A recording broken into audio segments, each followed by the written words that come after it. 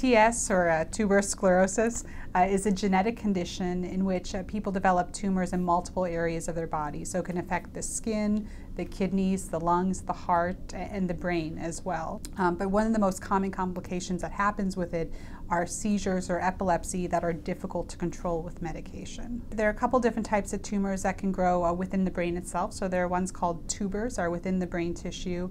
And those, as they're growing and they irritate the brain around them, and they can generate seizures from each individual tuber. So a lot of times, you know, on the MRI, we can look at the pictures and we can see multiple tubers throughout the brain. And if we know someone has seizures, it's a question of, well, which tuber is it coming from? Where is it coming from? And is that something that we can remove to help control or completely control the epilepsy?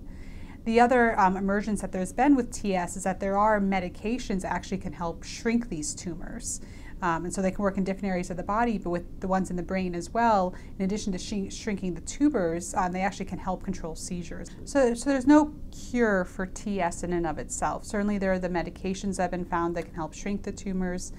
Depending upon where they grow and different complications, you're looking at ways, how do you remove them otherwise, but really is looking at lifelong management of the condition.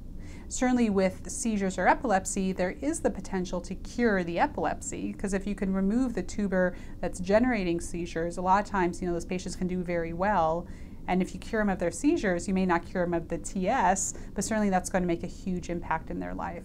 So what's unique is that, one, we're able to provide multidisciplinary care. So you can see the genetics, the neurologists, the urologists, radiologists, dermatologists, all to help manage the underlying condition. Also, being a high-level epilepsy center, we're able to offer the full array of treatment options along with the complete evaluation for potential surgery and cure from an epilepsy perspective, while obviously working in conjunction with other specialists to manage TS as an entire condition rather than, you know, piecemeal across different specialists.